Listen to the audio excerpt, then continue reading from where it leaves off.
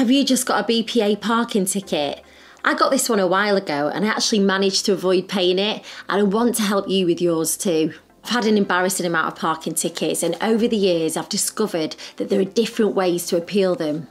I'll take you through my 6-point checklist, but first I want to let you know exactly what could happen if you avoid dealing with the BPA parking ticket. Worst case scenario, you've totally ignored the ticket and it hasn't gone away.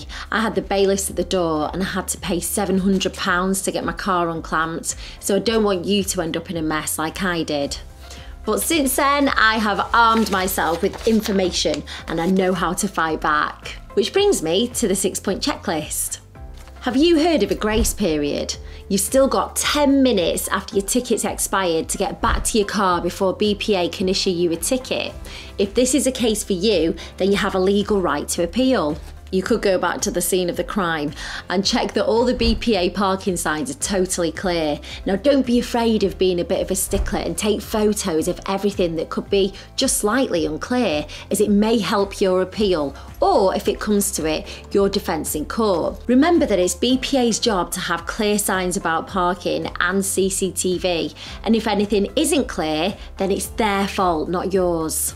When did your ticket arrive? If you didn't get a ticket physically stuck to your car and it took longer than 14 days to arrive in the post, then you might be entitled to more time to gather information for your appeal.